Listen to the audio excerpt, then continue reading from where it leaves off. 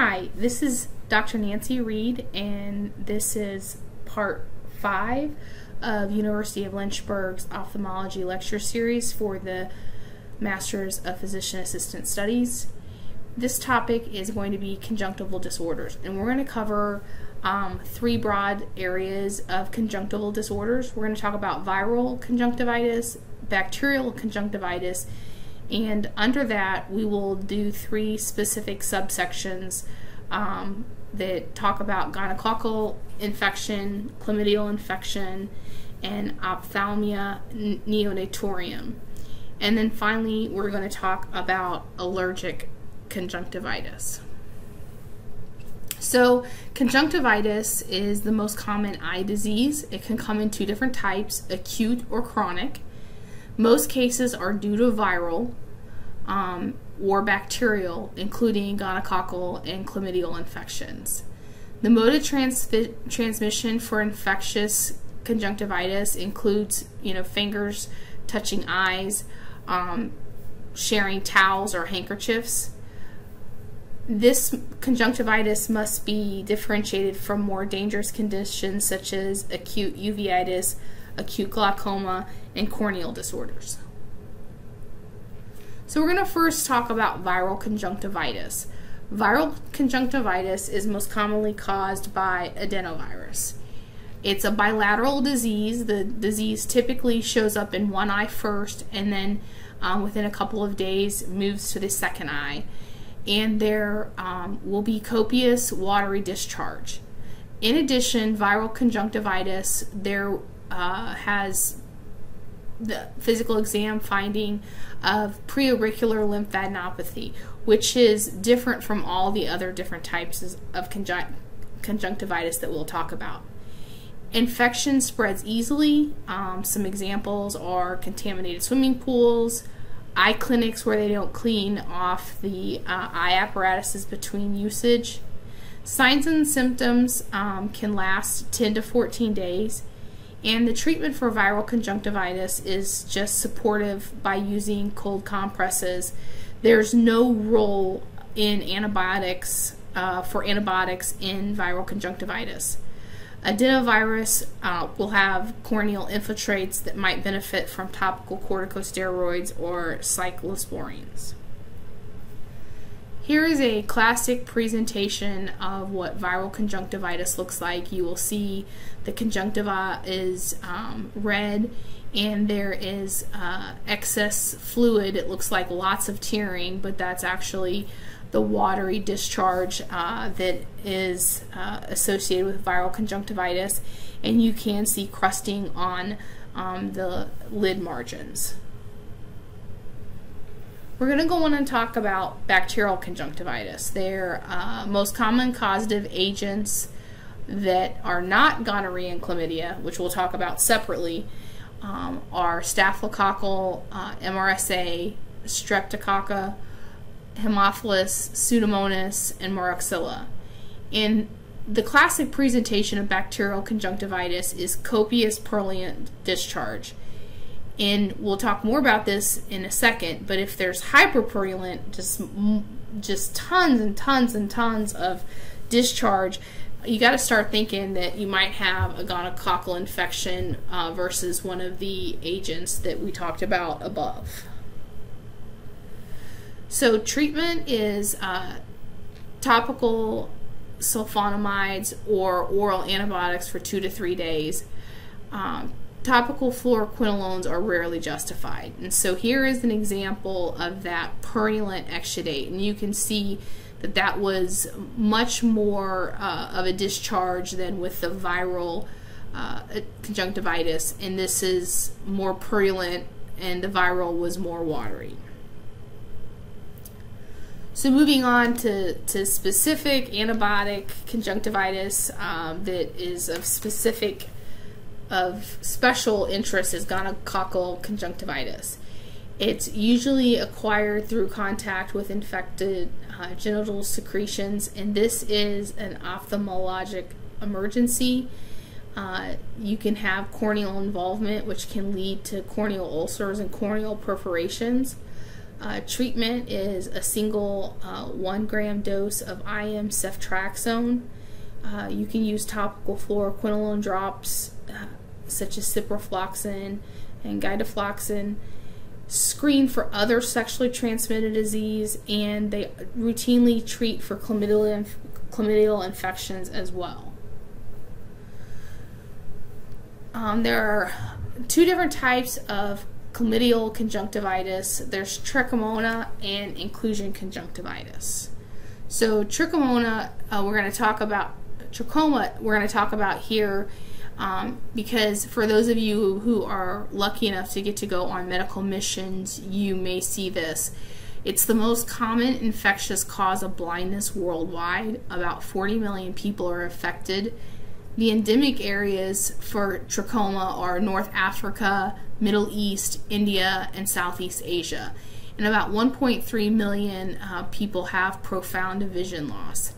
It spreads from direct and indirect contact with affected person's eyes or noses, and indirect contact through towel sharing, makeup sharing, and then flies landing on one person and moving to the next.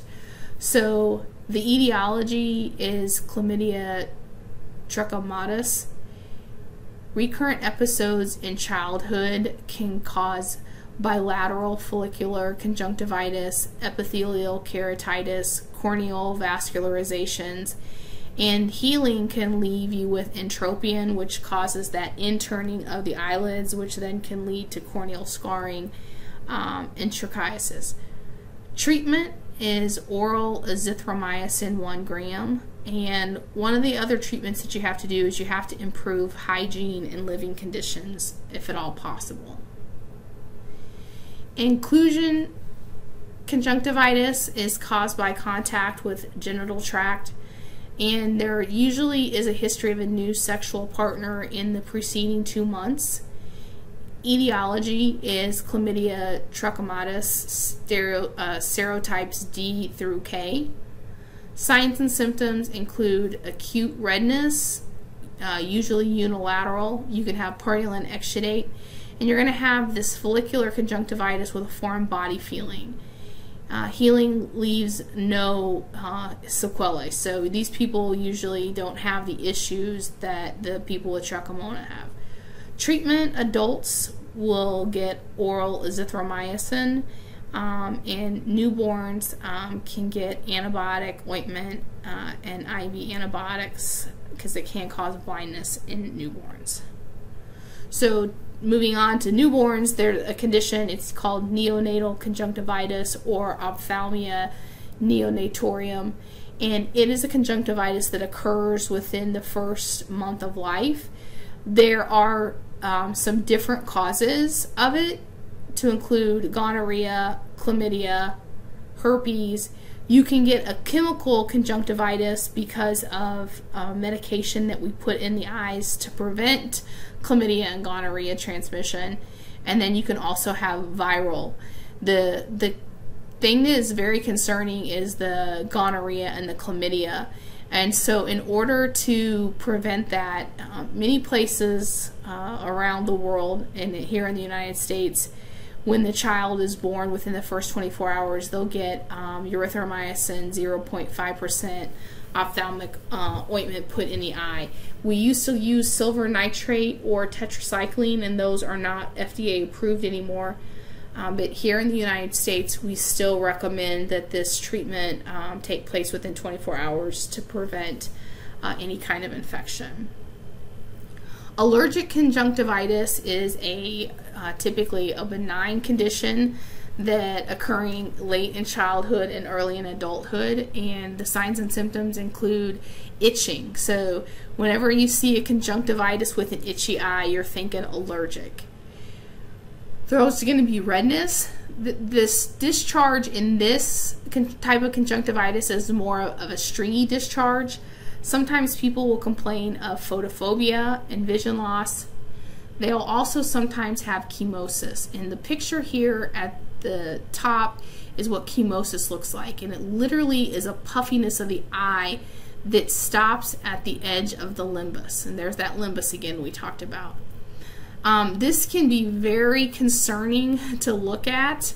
I experienced this. I was a brand new PA and I went to a field exercise in Grafenwehr, and a lot of the soldiers were allergic to something while they were out there, and they had this chemosis, and it can be very alarming, but is easily treated with a mast cell stabilizer or antihistamine. Also, if you flip the eyelid around, you'll see this cobblestone papilla on the underneath side of the eye. The treatment for this is ophthalmologic solutions that include antihistamines, mast cell stabilizers, and eosinophil inhibitor activities. You could also take oral antihistamines. That is typically very effective for allergic conjunctivitis as well. So conjunctivitis, there are palpebral appearance, and then there are follicular appearance if you flip the eyelid around. And this papilla is seen in allergic and bacterial conjunctivitis. These little red dots in varying sizes. It's a non-specific appearance. The follicles are seen in chlamydia and viral conjunctivitis, and they're avascular white nodules, and they're filled with lymphocytes. So when you try to describe this to somebody, just make sure, like, if it has the white appearance, that's a follicle, and if it has that bumpy appearance, that's a papilla. So here's a table just summarizing the types of conjunctivitis. Bacterial usually has copious purulent to mucopurulent discharge. Viral is typically bilateral. It starts in one eye and moves the other eye within a couple of days. And there is the preauricular lymphadenopathy, which is not seen in the other types of conjunctivitis. The discharge in the viral conjunctivitis is that serous mucoid appearance. And allergic conjunctivitis has the papilla on the underneath side and potentially some follicles, and it has a ropey mucoid appearance. And chlamydial conjunctivitis has a mucoid appearance. So that's just a summary slide to kind of help summarize all the types of conjunctivitis.